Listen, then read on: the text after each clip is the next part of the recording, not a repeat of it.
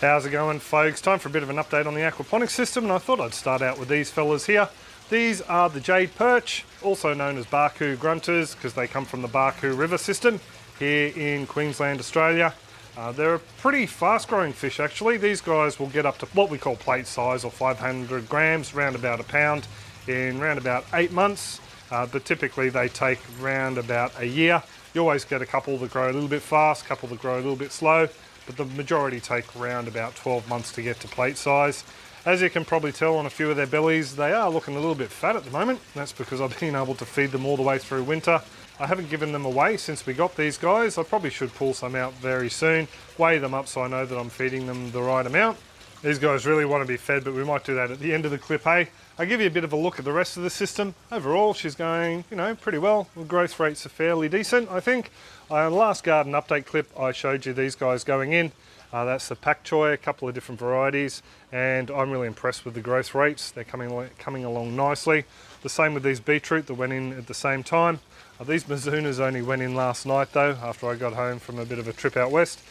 So they're a little bit wilty, a little bit of transplant shock. This one was suffering the most, so I nipped off a couple of leaves there. Other plants in this bed are a Cos variety lettuce that we're just letting go to seed, collect some seeds from it. That one gave us a couple of nice little tidy heads. We did a progressive harvest on that, so pretty impressed with that. The Italian flatleaf parsley is coming along rather nicely. I left a little bit down the side here to grow out, just to give the plant some energy, and yeah, we're starting to bush up nicely again. We've only got 2 in here now. I think we had about 4 or 5 before I pulled them out. And over in that corner there, we have some bay tree cuttings that Bianca's just trying to strike in the system.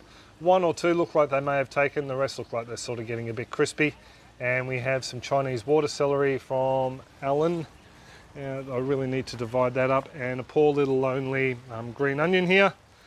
Around the corner here we have some tatsoi. As you can see, we're progressively harvesting some Okinawan spinach. I'm just trying to strike in here to get ready for summer when they'll really take off. Some oregano and beetroot, a couple of kohlrabi are left in there, and some warrigal greens. And you'll probably be able to notice that we're getting a little bit of yellowing and necrotic spots. Necrotic just means dying spots on some of these leaves. It's probably more noticeable on the beetroot here. We're getting some interveinal chlorosis and some spotting. I think I've got a magnesium issue with the system. Basically, the calcium, potassium and magnesium, they all need to be in balance to be available to the plant, otherwise they can cause lockout, meaning that they stop each other being able to be taken up by the plant. And I foolishly overdosed with potassium, so my hunch is that I have locked out the magnesium in the system, because I have been adding 2 forms of magnesium to cover my bases. One is the Epsom salts, which works if you've got a higher pH, and the lower pH I've been using some dolomitic lime. Dolomite lime has some magnesium, but yeah, I'm just not seeing much of an improvement, so I'm looking at getting some water tests done.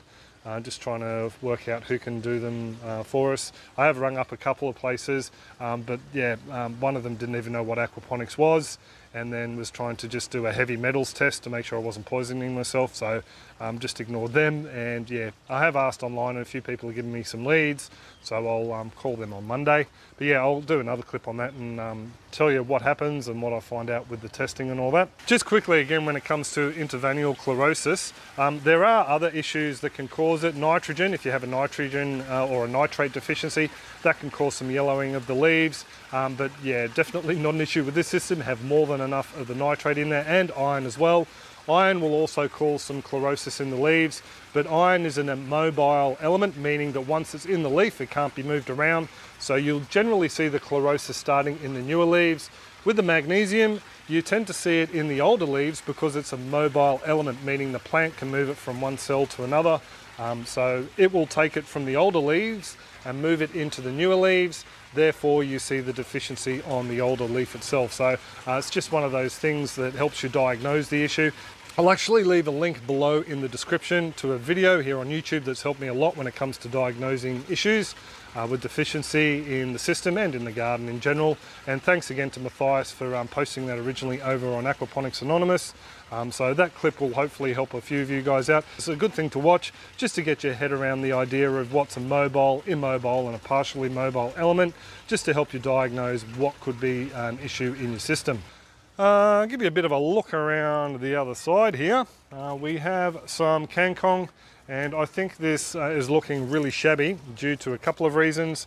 Firstly, the magnesium, and secondly because it's just winter, it's been a bit cool here, and it was shaded out by a couple of larger plants just here. So yeah, it's just not doing much chop at the moment, but I dare say as soon as things start to heat up again, I'll give it a bit of a cut back and she'll just start flying out of the gate. Anyone else who's in southeast Queensland who's growing Kangkong, I'd be interested to know if yours is doing something similar, if it's died right back, or whether it's just maybe something to do with my magnesium that's causing this guy to stress out a bit. Next to me here, I'll give you a look at our brand new bed. It is a flood and drain bed. It's acting more like a constant flow at the moment because I haven't dialed in the flow rate for the bell siphon, but I'm not too worried about that because I did plant out some seedlings last night, and if the bed stays nice and full, it just means they'll hopefully take off a little bit better. As you can see, not much, if any, transplant shock on these guys, a little bit of wilt on the Mizuna, and the marigold over there looks to be pretty happy. This bed here will primarily be planted out with some more leafy greens, trying to get a bit of a cyclical sowing or succession sowing going on, and I've also got some beetroot in a veggie pod down the back that I'm going to thin out and transplant into here as well. Also talking about that, these tatsoi, I like them. Bianca's not too much of a fan of them, neither is Kira. So what we're going to do is pretty much we'll harvest these guys out this week. I won't do a cut and come again style harvest like we have before. I'll just take a whole plant out and we'll use that. And then in this area here, we'll do the same thing, plant out some fast growing greens and some beetroot, just so we can get the plants going through. Now, just to let you know how this guy was plumbed up, last clip I said I was going to put a satellite sump in. I decided against that. I had a length of pipe left over from the old aquaponics system. This was a communal drain that ran from the twin fish tank into the radial flow settler. So all I've done is utilised one of the T-fittings there. Just come around this side to give you a bit of a better angle. I've utilised one of the T-fittings. It's got an end cap here so I can clean it out as well. And I'm just running a 90-degree drain down into the opening here, and that is flowing down into the sump tank itself, and there's the water line coming back to fill up the bed. And just to let you know about why it's located here right underneath our clothesline next to Lizzie, and that is because we are moving the clothesline, getting a proper one put in, and it's going to go where those drink holders are over there. And the span of the line comes to about there. So if we have the bed on the end there, which would be great for the sunlight it would get through the day, it would just cause real hassles with the clothes on the line. So we've tucked it around this side here. It's probably around about 11ish. I'd say it's about 10:30, 11 at the moment, and it's getting a decent amount of sun still. So I dare say now the solstice has passed, we're going to have more than enough sunlight just for the greens that we want to grow in here. So I'm not too concerned about that. Yeah, so it is a little bit high as well, and that is so the drain could run nicely into the sump tank, because I didn't want to take out too much of the sump tank, which is fine with me as well because I'm fairly tall, and it comes up just below my rib cage. So yeah, nice and easy for me to work on. It's fairly level. It doesn't have to be 100% level, but I do have it so it sort of slopes down towards that corner there. So hopefully the majority of the water will drain through and be taken out every time the bell siphon cycles. I did have to make up a new little bit of pipe work here.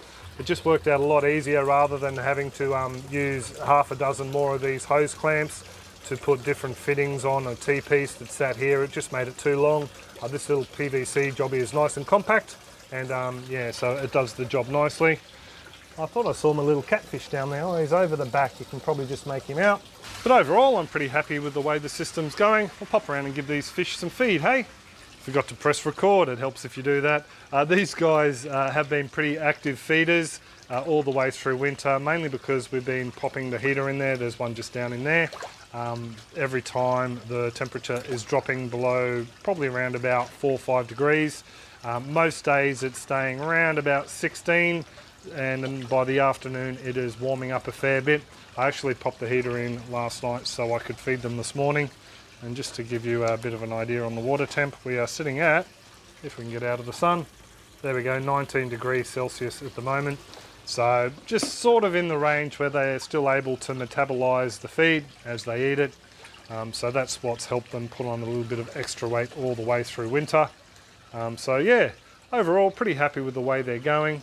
So we'll leave those fellas be and let them finish off the rest of their pellets in peace. I will be doing that water test, just got to organise it this coming week. So when I do post the clip to it, you should get a notification here on YouTube if your notifications are on.